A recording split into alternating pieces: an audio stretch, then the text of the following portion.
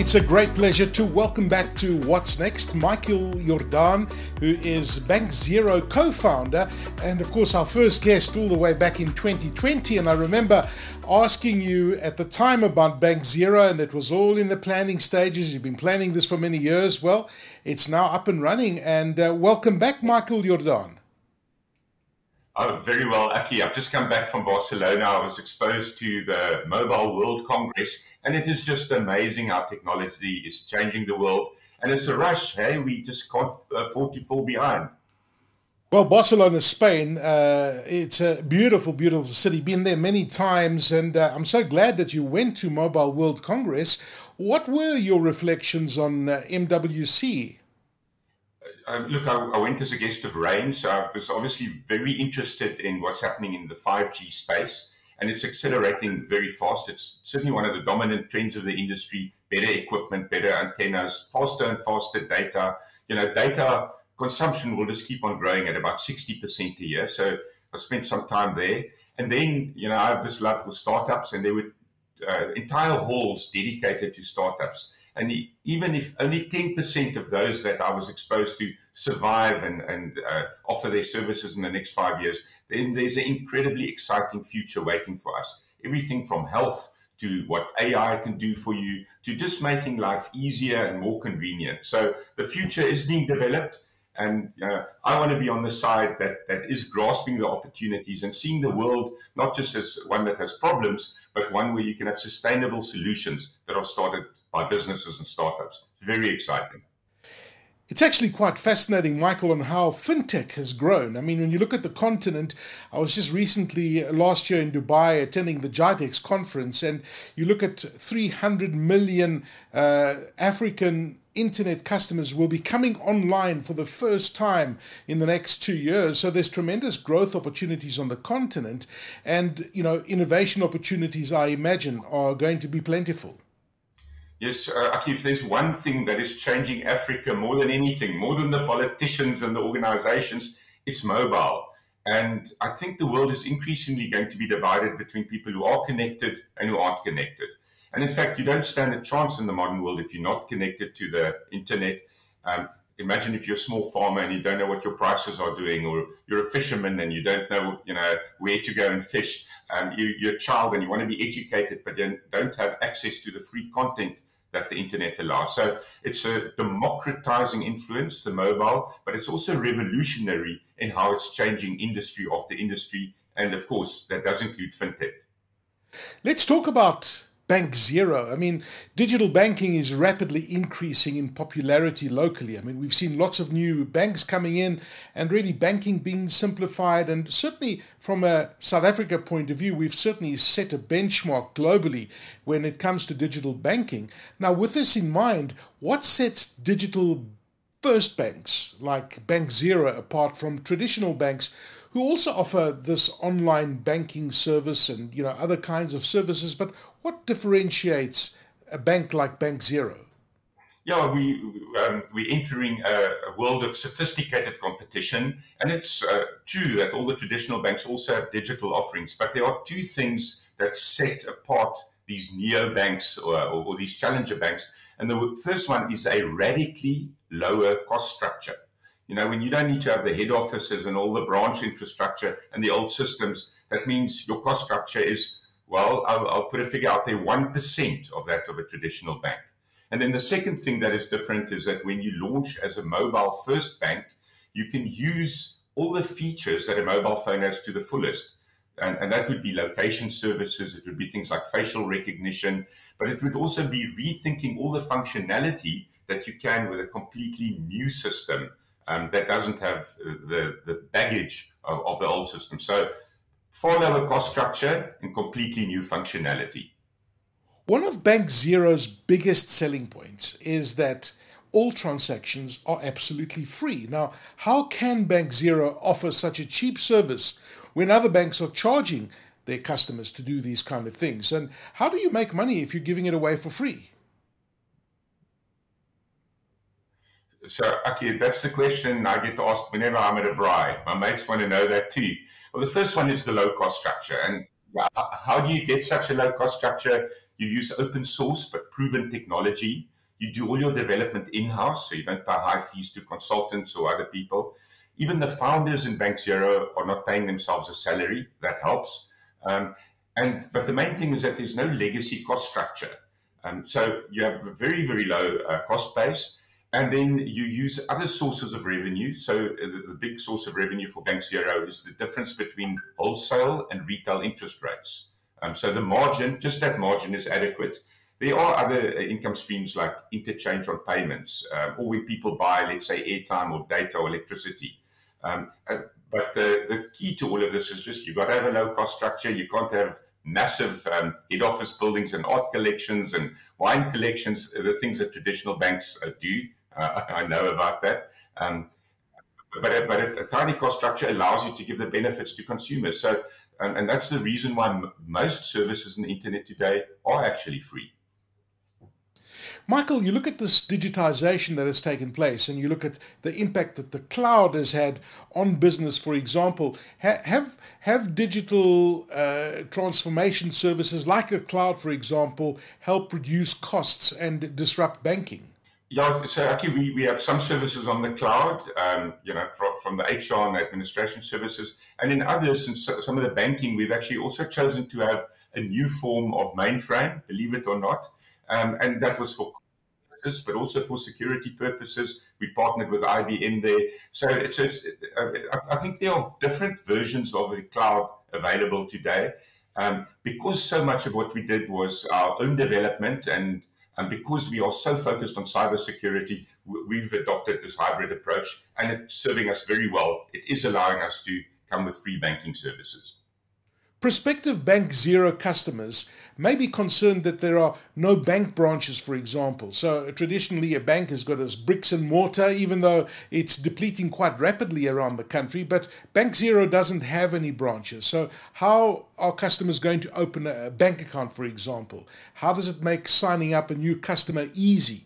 Even those people who aren't very good with technology. Yes, you're quite right. If you don't have bank branches, you've got to make sure that you make it easy and intuitive for customers to sign up. We've done that on the app, and we've done that not only for individuals, but also for businesses. And the entire process takes only about 5 minutes. And we think that's a worthwhile time to spend to avail yourself of, no bank fees. It even makes sense to then have it as a second account. We're not telling customers, switch everything to us right now. Why don't you open it up, experience zero banking? It only takes 5 minutes. The way we've done it, of course, we've made this sign up so easy, is by having electronic interfaces wherever it's possible. And we do that for business accounts as well. So it's easy, it's intuitive. And if you think about it, let's say Google or Facebook, they don't need to have branches because it's easy to work with them. And that's exactly the way one should think about banking. I see that Bank Zero also offers business accounts. Now, what kind of unique features do these accounts offer to South African organizations? Yes, Aki, it's a differentiating feature of Bank Zero is that we feel the business segment in South Africa is neglected from a fee perspective, but also in terms of functionality. Businesses still need to go into branches when they want to make changes to their mandates, for example. And again, we were able to think mobile first here. So it's all businesses except very large listed companies can use the Bank Zero services. The functionality caters for that. For a big example would be mandates, where you have different tiers of people who can approve different levels of transactions. But the account opening process is also on the app. Right now it's available for Android, and very soon it'll be for iOS as well. And we think that there are billions and billions of rands that South African businesses can save by moving over to Bank Zero. So in that sense, particularly after COVID, where businesses have suffered, it's nice to bring something like that to the market that can save businesses money and therefore make them more efficient and in some cases help them survive. Michael, you've been in banking for a long time. You follow business trends. What kind of trends have you noticed in the local banking industry since Bank Zero has been launched? Well, Aki, there has definitely been a downtrend in fees. I think banks have realized that they can't keep up this kind of ever-increasing inflationary increases on already high fees. So the fee landscape has become competitive. particularly in the individual market, but not so much in the business market. So businesses are still overpaying. We see that as a competitive opportunity. And the other one, and I say this somewhat tongue-in-cheek, we've also seen advertising campaigns using the word zero from more than one competitor. We, of course, love that because we think they're giving us exposure. So the competitive intensity is definitely increasing, and that's a great thing. And this is the thing about startups entering. It brings great benefits to consumers. So ultimately, consumers will be the victor because fees will come down and functionality will keep on getting better and better. What are the kind of mistakes that you see South Africans making when it comes to personal budgets and money management? And certainly when you look at us as a nation, I don't think that we manage our money strategically very well. Well, that's a sense you get when you look at the savings and how much South Africans actually save. And the reality is that there are tough times as well, but savings must be a big issue for South African. What kind of trends are you seeing? Saki, you've hit the nail on the head. We don't save enough. We don't save enough as a nation. That means that people live from paycheck to paycheck or from social grant to social grant. And usually the money runs out before that next money hits their account. Now, we too as Bank Zero can make a difference there. First of all, by not charging fees. So you save money by not having fees on your account. But secondly, when you open a check account with Bank Zero, we automatically also open a savings account for you. It's obviously also free. You get to name it whatever you want to, whatever your dream is. It can be a holiday or an education. Put a picture there. And we find the behavior of our customers is once they've opened a savings account, we actually see that their savings behavior has changed. So that's a very important aspect of banking. We think there's a lot of competition when it comes to lending. That's not an area where we as Bank Zero feel we can make a difference, but we certainly hope to make a difference by changing the savings behavior of South Africans and make them less dependent on just that next bit of cash flow coming next month, that they also look after themselves by saving. Well, talking about saving, how competitive are Bank Zero's interest rates for those people who do actually save money? Yeah, we're in the market, Aki. It's not one where we try and lead in the headline price. Those are competitive market-related interest rates. The more compelling thing is how easy we make it to transfer money from your normal account to the savings account, to work for a goal, to actually see, we gamify it. There's a bar at the bottom of the block on your phone where you can see how close you are getting to your target. So we try and make banking fun as well. My kids all have different saving goals, and I can see how they enjoy getting closer and closer to their targets. Michael, talk to me about transacting with Bank Zero. Does it work in the same way as a traditional bank? And I'm thinking about credit card machines. Do you have your own credit card machines? When you look at how we're transacting every day, I imagine the things are pretty much the same with Bank Zero. Okay, so what we're trying to do is focus razor sharp on the areas where we can make a difference. What we're not going to do is lending ourselves, but we're going to partner with people who want to lend to our customers, or investments, let's say equity investment, or these point-of-sale devices. There too, we would like to partner. So yes, of course, you can use the Bank Zero account, but the point-of-sale devices will be then available from a third party or from other banks. So it all works as before. The major thing is, and startups need to focus, is we want to make transactional banking free. So as long as you do electronic banking with an individual or a business customer of Bank Zero, that's going to be the thing that we focus on. How do you expect the South African banking industry to evolve in the months and years ahead? I imagine that it's going to be some very interesting times coming up, because you've got like disruptors such as yourself coming in and really setting a new standard in the industry. Yes, Aki. So I think the pressure on fees will continue, which obviously will necessitate cost management disciplines within banks. So, I expect to see strong downward pressure by bank management on costs to accommodate this type of fee pressure. A lot obviously depends on customers. They can't just sit at their banks and wait for this to happen. It's only if customers start shopping around and exhibit switching behavior that banks will be forced to actually come to the party. At the same time, what will happen in the industry is a lot more automation, because banks typically have over the years developed very many manual processes. So automation will take investment in IT, and at the same time, there will be new features launched. I mean, Bank Zero has 16 features that we think are completely differentiated. We haven't seen them in the market. So banks will have to catch up and also invest in new technology. So those are the twin forces, the one cost reduction, but at the same time investment in technology. Does Bank Zero have any cool new products or services in the pipeline that you can talk to us about today? Aki, there's some basics we still want to do. The one is account opening over iOS. As I said, it's there for Android, but if businesses want to open an account on their Apple devices, that'll come pretty soon. We're listening very carefully to what customers are telling us. And for example, they want to make payments to SARS and they want to do that in an easy way. That's something that we're going to bring online. But I think the big thing that is waiting for Bank Zero is our marketing engine hasn't been switched on yet. So we focused everything on the product, bringing to market something with lots of new functionality, with ease and with zero fees. But apart from talking to people like you now, we haven't done any marketing. So the big thing that's going to happen in the rest of the year is we're going to start telling people about what cool things Bank Zero has to offer. It's quite interesting. I imagine with you as well. I noticed that how I start paying with things when I go out and how I transact has changed dramatically. With these tap-to-go services, I'm now using, Apple Pay, and there are so many similar vendors that are offering the same kind of solutions. And I imagine that you've seen these trends on how people pay. You never take out your wallet anymore. In fact, I hardly carry my wallet around. But tap-to-pay, does Bank Zero have that functionality? And what about Apple Pay? Is that something that we could see down the line possibly?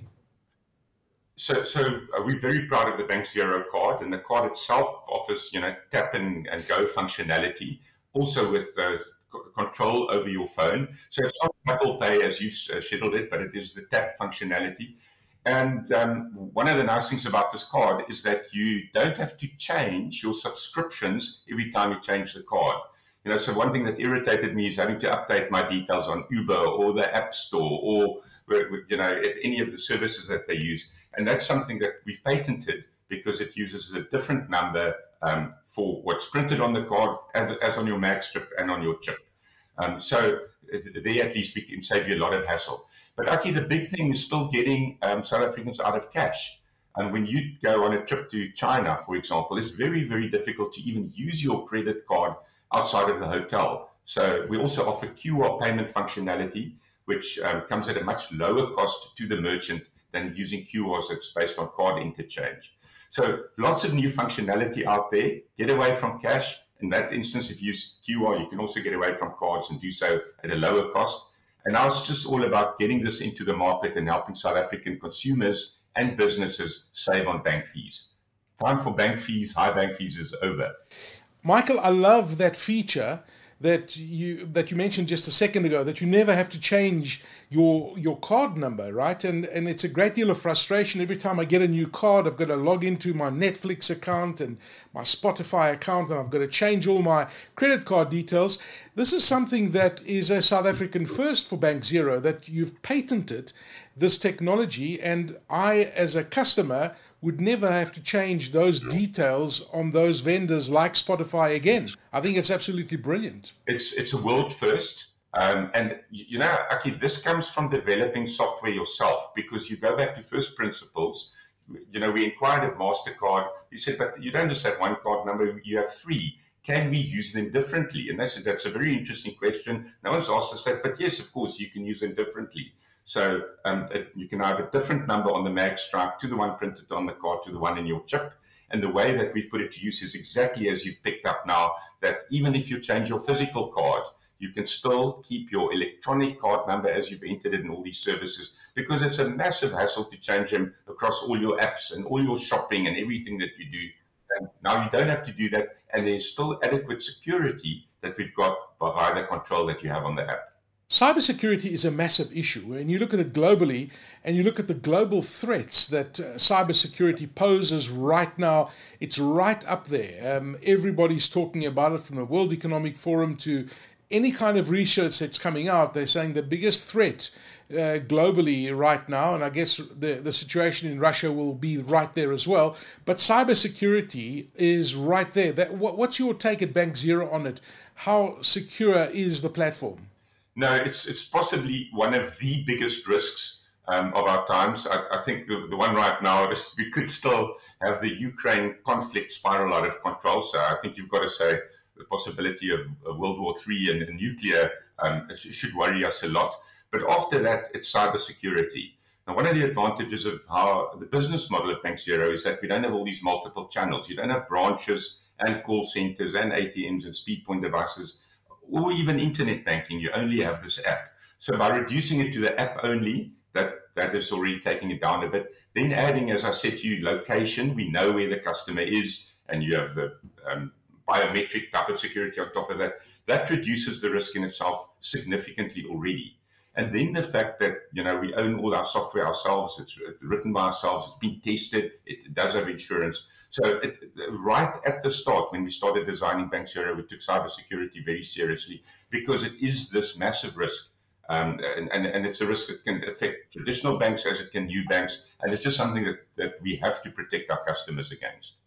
Michael, you've always been an optimistic person as long as I've known you, but when you look at this situation and the war that's happening in the Ukraine and how Russia has sparked so many geopolitical issues globally, it's going to no doubt affect us. I mean, just the price of fuel, for example, is going to have an impact on us, even though this is so far away.